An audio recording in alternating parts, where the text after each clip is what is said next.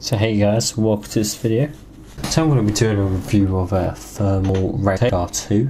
So this is came with my Asus X99 sabertooth motherboard. So obviously it has all your temperatures on the bottom. So you got your CPU, you got your motherboard, your V cores and your PCH, which I think is the South Bridge, but I'm not sure. For some reason it's gone up to 45, which has been pretty crazy. But CPU's at 31, so I've got an Intel Core i7 5820K, the 6-core processor, which is pretty good. Definitely a good processor if you're out looking for one. So you can check all your V cores. Yeah, so you just go through this like interface. You can check. You also got sensors which I haven't used yet, which I'm tempted to use, but I'm not sure what to stick them on. But yeah, it's definitely good. So you got your thermal tuning, so this will, you'll find the best settings for your computer. So I'm going to show you what it's like. So you press start, it will like turn on the fans pretty loudly. So I installed 2 fractal design fans because the Corsair H100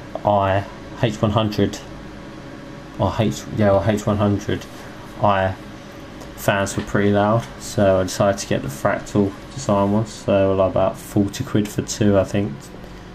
So they're definitely a definite improvement.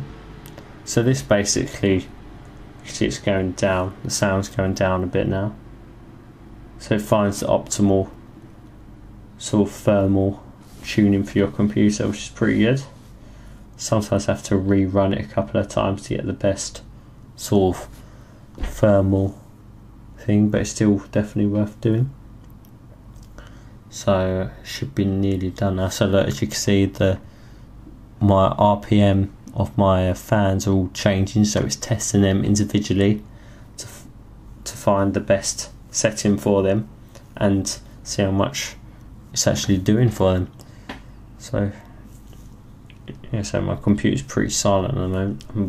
It's in a Fractal Design R5 case, which is pretty decent case if anyone's looking to buy one. But don't buy an Asus X99 sabertooth in that case, because it just, and with the radio at the top, it just doesn't work. Well, it doesn't work for me. It doesn't work very well because I haven't got the module vents at the top of the Fractal Design R5. So as you can see, it's all done. It's all done now. So like, that's my CPU fan, so it can tell you what RPMs it can run at. So the maximum speed is 2351 RPM, and we've got this is my back fan, so it tells you at 20% power what it's going to run the RPM at. It's really good.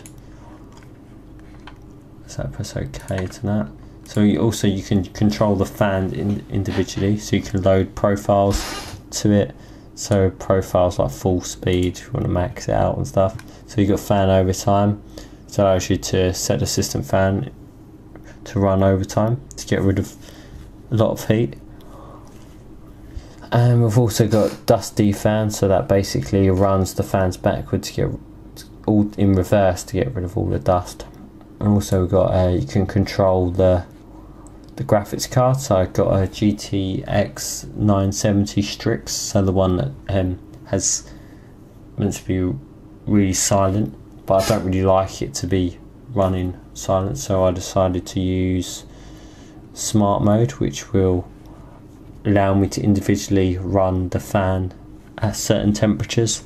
So as you can see, at 20%, and if it's at 28 degrees, it will be at that point. It goes up as the temperature increases.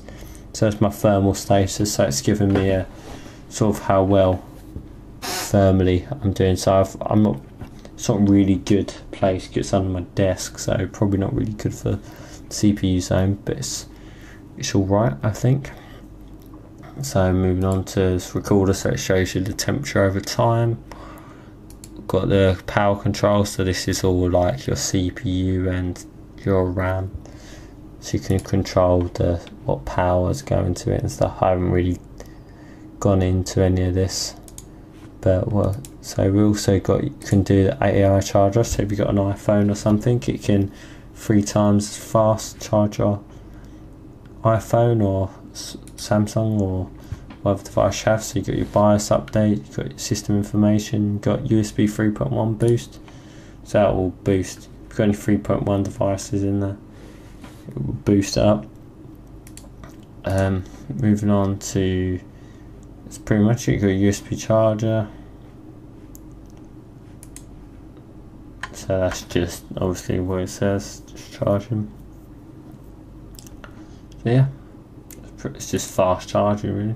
Push note, it's got a version of the thing. That's pretty much it.